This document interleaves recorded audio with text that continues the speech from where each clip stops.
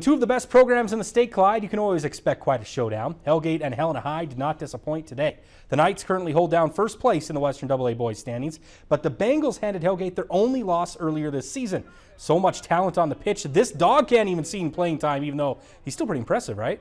Tied at 1 in the second half, Hellgate's Ryland Compton beats his defender, then beats the keeper, and that puts Hellgate back on top 2-1. But later, Helena gets a penalty kick. Jackson Keller had already scored on a free kick, and he drills this one right into the top corner, ties the game 2-2 with about 15 minutes left. But now with just about 8 minutes left, Hellgate's Nino Paoli finds Sam Carnes to Will Danhauer, and he just tips it past the keeper for the game winner.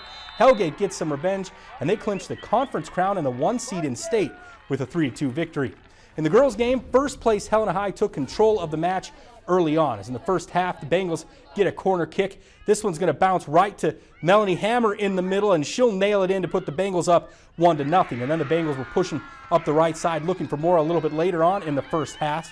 They're going to center this one into the middle. Maddie Marigard is there. She finishes for the second goal. Helena just keeps adding more and more, and they remain number 1 with a 5-1 victory. Up in Kalispell today, Glacier's boys took a close one against Sentinel 2-1. The Wolfpack girls explode for 9 goals to beat the Spartans, and they stay near Helena at the top of the standings.